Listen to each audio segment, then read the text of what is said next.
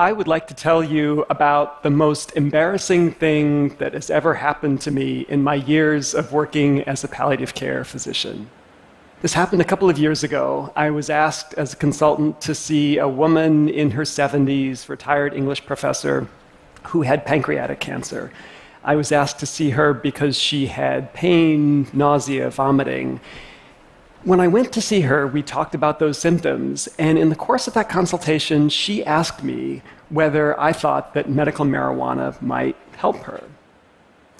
I thought back to everything that I had learned in medical school about medical marijuana, which didn't take very long because I had learned absolutely nothing. And so I told her that as far as I knew, medical marijuana had no benefits whatsoever. And she smiled and nodded and reached into the handbag next to the bed and pulled out a stack of about a dozen randomized controlled trials showing that medical marijuana has benefits for symptoms like nausea and pain and anxiety. She handed me those articles and said, maybe you should read these before offering an opinion, doctor. So I did. That night, I read all of those articles and found a bunch more. When I came to see her the next morning, I had to admit that it looks like there is some evidence that marijuana can offer medical benefits. And I suggested that if she really was interested, she should try it. You know what she said? This 73-year-old retired English professor? She said, I did try it about 6 months ago. It was amazing. I've been using it every day since. It's the best drug I've discovered. I don't know why it took me 73 years to discover this stuff. It's amazing. That was the moment at which I realized I needed to learn something about medical marijuana because what I was prepared for in medical school bore no relationship to reality. So I started reading more articles, I started talking to researchers, I started talking to doctors, and most importantly, I started listening to patients. Ended up writing a book based on those conversations, and that book really revolved around 3 surprises to me anyway. One, I already alluded to, that there really are some benefits to medical marijuana. Those benefits may not be as huge or as stunning as some of the most avid proponents of medical marijuana would have us believe, but they are real. Surprise number 2, medical marijuana does have some risks. Those risks may not be as huge and as scary as some of the opponents of medical marijuana would have us believe, but they are real risks nonetheless. But it was the 3rd surprise that was most surprising, and that is that a lot of the patients I talked with who turned to medical marijuana for help weren't turning to medical marijuana because of its benefits or the balance of risks and benefits or because they thought it was a wonder drug, but because it gave them control over their illness. It let them manage their health in a way that was productive and efficient and effective and comfortable for them. To show you what I mean, let me tell you about another patient. Robin was in her early 40s when I met her. She looked, though, like she was in her late 60s. She had suffered from rheumatoid arthritis for the last 20 years. Her hands were gnarled by arthritis. Her spine was crooked. She had to rely on a wheelchair to get around. She looked weak and frail, and I guess physically she probably was, but emotionally, cognitively, psychologically, she was among the toughest people I've ever met. And when I sat down next to her in a medical marijuana dispensary in Northern California to ask her about why she turned to medical marijuana, what it did for her, and how it helped her, she started out by telling me things that I had heard from many patients before. It helped with her anxiety. It helped with her pain. When her pain was better, she slept better. And I'd heard all that before. But then she said something that I'd never heard before. And that is that it gave her control over her life and over her health. She could use it when she wanted, in the way that she wanted, at the dose and frequency that worked for her. And if it didn't work for her, then she could make changes. Everything was up to her. The most important thing she said was she didn't need anybody else's permission. Not a clinic appointment, not a doctor's prescription, not a pharmacist's order. It was all up to her. She was in control. And if that seems like a little thing for somebody with chronic illness, it's not. Not at all. When we face a chronic serious illness, whether it's rheumatoid arthritis or lupus or cancer or diabetes or cirrhosis, we lose control. And note what I said, when, not if. All of us, at some point in our lives, will face a chronic serious illness that causes us to lose control.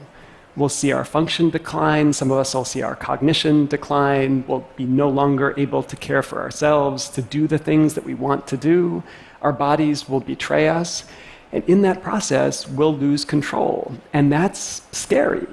Not just scary, that's frightening, it's terrifying. When I talk to my patients, my palliative care patients, many of whom are facing illnesses that will end their lives, they have a lot to be frightened of.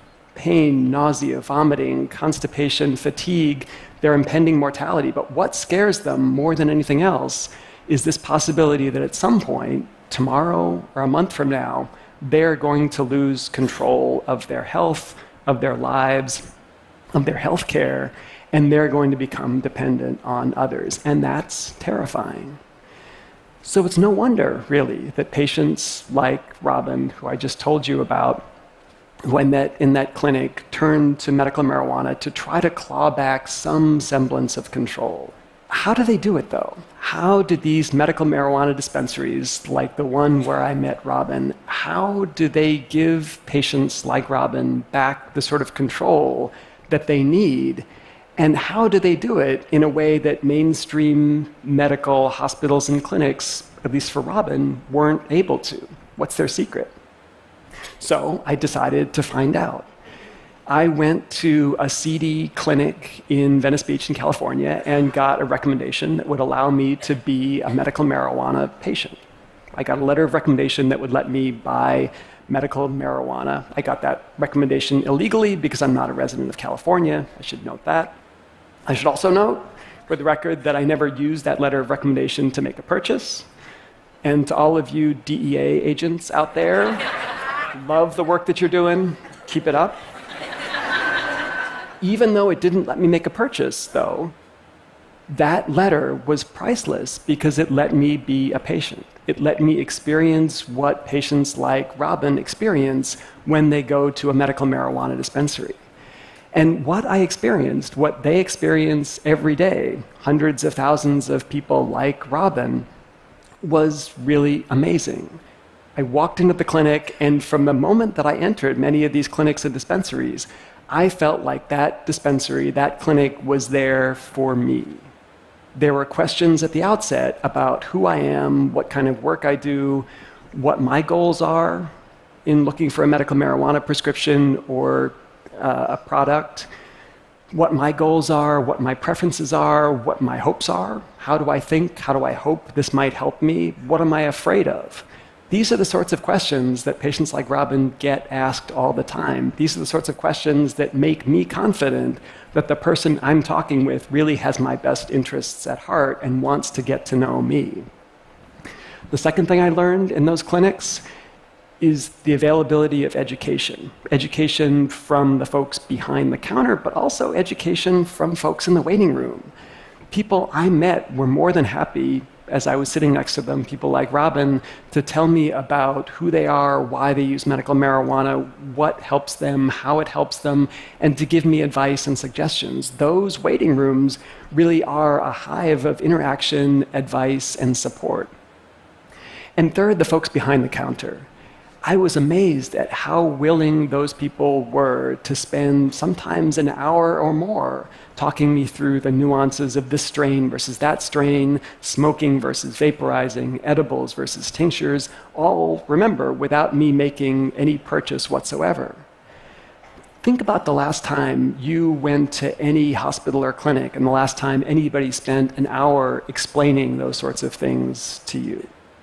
The fact that patients like Robin are going to these clinics, are going to these dispensaries, and getting that sort of personalized attention and education and service really should be a wake-up call to the healthcare system. People like Robin are turning away from mainstream medicine, turning to medical marijuana dispensaries, because those dispensaries are giving them what they need. If that's a wake-up call to the medical establishment, it's a wake-up call that many of my colleagues are either not hearing or not wanting to hear. When I talk to my colleagues, physicians in particular, about medical marijuana, they say, oh, we need more evidence. We need more research into benefits. We need more evidence about risks. And you know what? They're right. They're absolutely right. We do need much more evidence about the benefits of medical marijuana. We also need to ask the federal government to reschedule marijuana to Schedule II or to deschedule it entirely to make that research possible. We also need more research into medical marijuana's risks. Medical marijuana's risks. We know a lot about the risks of recreational use. We know next to nothing about the risks of medical marijuana. So we absolutely do need research. But to say that we need research and not that we need to make any changes now is to miss the point entirely. People like Robin aren't seeking out medical marijuana because they think it's a wonder drug or because they think it's entirely risk-free. They're seeking it out because the context in which it's delivered and administered and used gives them the sort of control they need over their lives. And that's a wake-up call we really need to pay attention to. The good news, though, is that there are lessons we can learn today from those medical marijuana dispensaries. And those are lessons we really should learn. These are often small mom-and-pop operations run by people with no medical training. And while it's embarrassing to think that many of these clinics and dispensaries are providing services and support and meeting patients' needs in ways that billion-dollar healthcare systems aren't, we should be embarrassed by that, but we can also learn from that. And there are probably 3 lessons, at least, that we could learn from those small dispensaries. One, we need to find ways to give patients more control in small but important ways, how to interact with healthcare providers, when to interact with healthcare providers, how to use medications in ways that work for them. In my own practice, I've gotten much more creative and flexible in supporting my patients in using drugs safely to manage their symptoms. With the emphasis on safely, many of the drugs that I prescribe are drugs like opioids or benzodiazepines, which can be dangerous if overused. But here's the point. They can be dangerous if they're overused, but they can also be ineffective if they're not used in a way that's consistent with what patients want and need. So that flexibility, if it's delivered safely, can be extraordinarily valuable for patients and their families. That's number 1. Number 2, education. Huge opportunities to learn from some of the tricks of those medical marijuana dispensaries to provide more education that doesn't require a lot of physician time necessarily, or any physician time, but opportunities to learn about what medications we're using and why, prognosis, trajectories of illness, and most importantly, opportunities for patients to learn from each other. How can we replicate what goes on in those clinic and medical dispensary waiting rooms, how patients learn from each other, how people share from each other. And last but not least, putting patients first, the way those medical marijuana dispensaries do, making patients feel legitimately like what they want, what they need is why, as healthcare providers, we're here. Asking patients about their hopes, their fears, their goals, and preferences. As a palliative care provider, I ask all of my patients what they're hoping for and what they're afraid of. But here's the thing, patients shouldn't have to wait until they're chronically, seriously ill, often near the end of life. They don't have to wait, they shouldn't have to wait until they're seeing a physician like me before somebody asks them, what are you hoping for? What are you afraid of? That should be baked into the way that healthcare is delivered. We can do this. We really can. Medical marijuana dispensaries and clinics all across the country are figuring this out. They're figuring this out in ways that larger, more mainstream health systems are years behind. But we can learn from them, and we have to learn from them.